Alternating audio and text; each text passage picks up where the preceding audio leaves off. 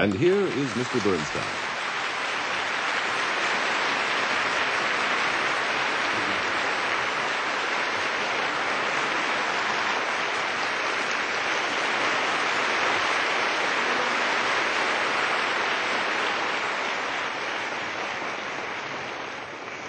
You know, the shape of a musical composition is the hardest thing for most people to grasp. They can remember a tune or a rhythm easily enough, even harmonies and counterpoints, but the form is harder to understand because grasping the form of a piece means seeing it all at once, or I should say hearing it all at once, which is, of course, impossible, since music takes place in time instead of in space. So how can you hear it all at once?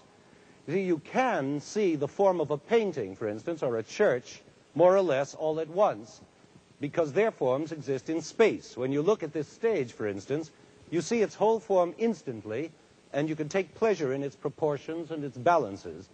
But with a piece of music, it takes time to hear the form. You have to keep in your head all the notes you've already heard while you're listening to the new ones, so that by the time the piece is over, it all adds up to one continuous form. Now, maybe that sounds impossible, but it's not. Of course, it's not easy either. But if you know a little about the form in advance, for instance, if you know the piece is going to be in sonata form, then it all becomes much easier because you can almost predict what musical shapes are going to happen. And that's what we're going to do now by finding out what a sonata is. Now, this word sonata originally meant simply a piece of music. It comes from the Latin word sonare, to sound. So a sonata is anything that is sounded by instruments, as opposed to a cantata, which is anything that is sung, from the Latin word cantare, to sing. But it's only in the last 200 years or so that the word sonata has acquired a special meaning which describes the form of a piece, and in particular the first movement of a piece. And this first movement form, which is known as sonata form, laid the foundations of the symphony as we have known it from that time, almost 200 years ago, right on into our own 20th century. Now, how can we explain this immense popularity and growth of sonata form over 200 years? What makes it so satisfying and so complete? Well, two things, really. First, its perfect three-part balance. Remember that. And second, the excitement of its contrasting elements. Balance and contrast. In those two words, we have the main secrets of sonata form. Now, first, let's consider that three-part design I talked about. This is something we can see all around us. If you think of a bridge with two great towers rising on either side of a river and the connecting span sweeping over the water between them, that's a three-part form. 1, 2, 3. Or think of an elm tree with its central trunk and the umbrella-shaped branches arching out on both sides. That's another three-part structure. 1, 2, 3. Or the three-part balance of a human face with its centerpiece of nose and mouth and its two mirror-like side pieces of eyes and ears. Again, three-part form. 1, 2, 3. Now, of course, any form as basic and natural as that in life must be just as natural in music. And so it is.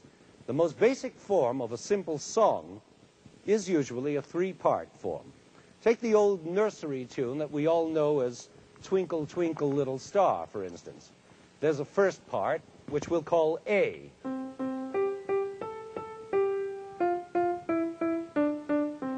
That's A. Then comes a middle part, which we'll call B.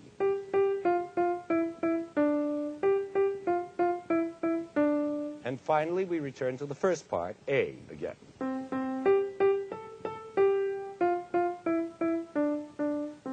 And the song is over. Now, that's a clear, exact three-part form, A, B, A. Now let's see how this simple little construction grows in size when it's used in a slightly larger song form, say a modern popular song. In fact, most pop tunes stick to this ABA pattern very strictly. The only difference here, and this is important as you'll see later, is that usually the first A section is repeated right away before the B section comes, so that the pattern is really A-A-B-A instead of just ABA. But it's still made out of those same three parts, A, B, A, only the first part is played twice in a row. That's not hard. Let's take a pop tune. In fact, let's take a typical Beatles tune and see what happens. Here first there's an A section. I give her all my love, that's all I do. And if you saw my love, you'd love her too. I love her. That's A, all right? That's one.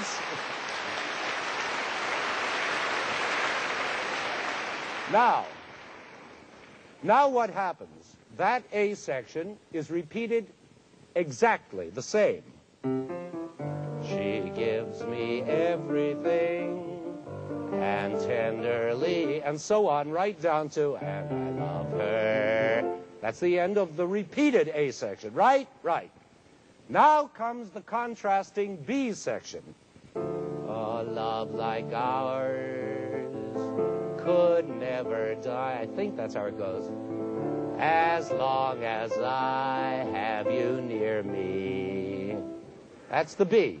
And that brings us back again to the original A section in all its glory. Bright are the stars that shine, dark is the night, and so on, right to the end of the piece. Well, that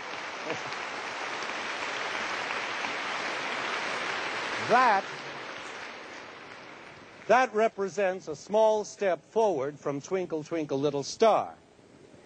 It's small, but it's a step, because it's grown in size, and it has that extra deluxe feature, the repeat of the first A section, which Twinkle, Twinkle does not have. I think we're ready to take the plunge into sonata form itself, because a typical sonata movement is really only a more expanded version of a three-part song form, even to the balancing of its two A sections on either side of the central B section. And here's where those nasty roadmap names come in. I'm sorry, but they have to. The first part, or A section, is called the exposition. And this is where the themes of the movement are stated for the first time, or exposed, if you will, therefore the word exposition. This is then followed by the B section, in which one or some or all of those themes are developed in different ways, and so it is called the development section. And finally, just as you expected, we get the A section stated again, and this third part is usually called, watch out, the recapitulation. Now that's a tough one, and actually I'm not too crazy about these terms either, but what can we do? We have to use the words that are most commonly used in order to be understood, so I guess we're stuck with those words exposition, development, and recapitulation for our ABA. But whatever words we use, the idea of those three parts is still clear and simple.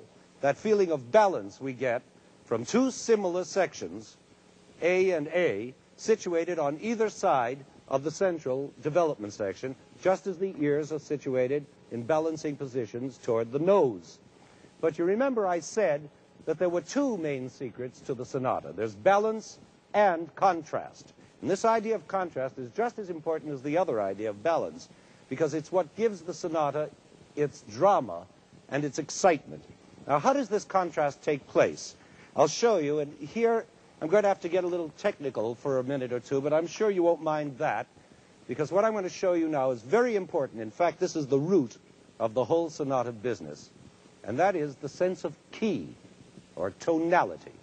Now, most music that we hear is written in one key or another. Not so much concert music that's written these days, but most of the music you're likely to hear is in a key. Now, for instance, the Beatles song we played before is in this key. And I love her. That's F major. But it could also be in G major. And I love her. Or it could be in C major. Or I love her. Or in any of 12 other different major keys. Not 12 other, 12 in all. But whatever key it's in, let's say C major, you feel a key note, a center, or home plate, where the music belongs. It starts out from there and gets back to there. And that home plate center is called the tonic. And the tonic note is the first note of that scale. And the tonic chord is the chord you build on top of that note. That's it. Now, all the other notes of the scale also have names, but I won't bother you with them, except for this one, which I'd like you to remember, the dominant. That's the name given to the fifth note of any scale. 1, 2, 3, 4, 5. In this key of C major, the fifth note happens to be G. And the dominant chord is the chord that's built on that note.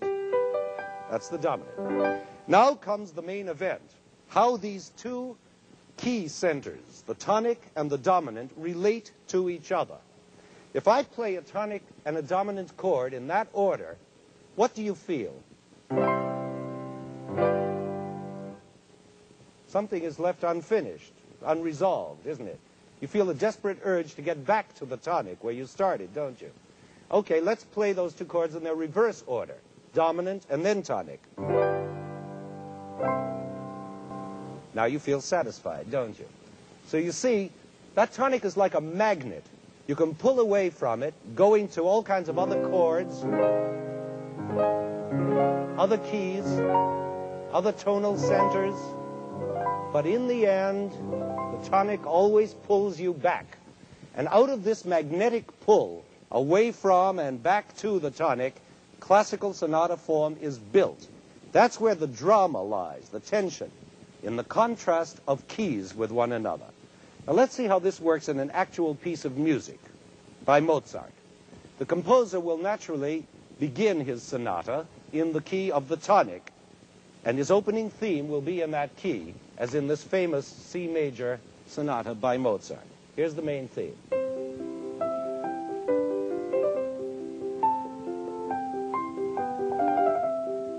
But now, like a magician, he begins to lure us away from the tonic to a new key, to the dominant.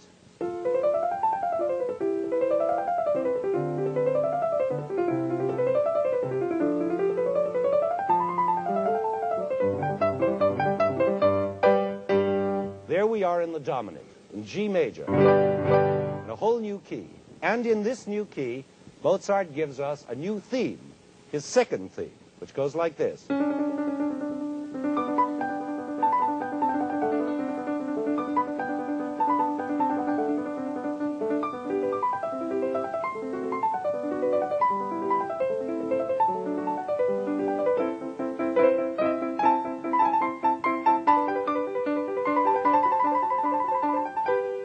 And then finally, still in this key of G major, he gives us a little fanfare-like tune with which he closes the exposition. So there we are, solidly established in the dominant key of G major, and the exposition part of this movement is over. Now, at this point in the classical sonata, we usually bump smack into a repeat sign, which means go back to the beginning and play that whole A section, or exposition, that you've just heard all over again. It's just like the Beatles song. You remember A, B, A. You repeat that first section. And so for the second time, we hear the full exposition, first theme, second theme, and closing theme, starting in the tonic and winding up in the dominant. But there's no point in playing it all over again for you now. You've just heard it. So we'll go on to the next section. Now, actually, this whole exposition we just heard is like the first act of a drama, the drama of running away from home, of pulling away from that magnet we call the tonic. And now the next act coming up, which is the development, intensifies that drama, that wandering away even farther from home, through even more distant keys, and then finally giving in and coming home in the third act, or recapitulation. That's the drama of it all. So in the second part, or development section of this Mozart sonata, the composer lets his imagination roam free. The themes he has stated in the exposition wander around in one foreign key after another, like a trip around the world. Now, because this particular sonata of Mozart is such a short one, the development section is also very short. In fact, the only theme Mozart does develop is that little fanfare tune we just heard, the closing theme of the exposition. But now in the development, he puts it through its paces like this.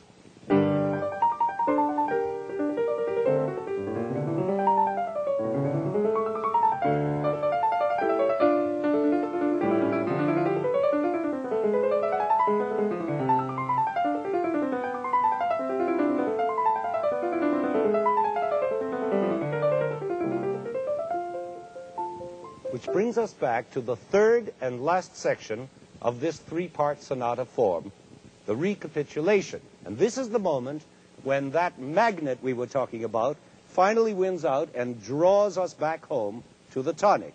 And the whole exposition is repeated or recapitulated. Only this time we must hear it all in the tonic key, even the second theme and the closing theme, which we originally heard in the dominant, so that when the movement is over, we are safely at home in C major, where we began. Now, of course, Mozart, like all geniuses, is full of surprises. He doesn't always play the game according to the rules. In fact, he often gives us much more pleasure by breaking rules than by obeying them. And in this C major sonata of his, he does just that. Where the recapitulation should be in the tonic, in the key of C, Mozart holds out on us. He is still resisting that magnet of the tonic, C major, and instead he gives us the recapitulation in the unexpected key of F.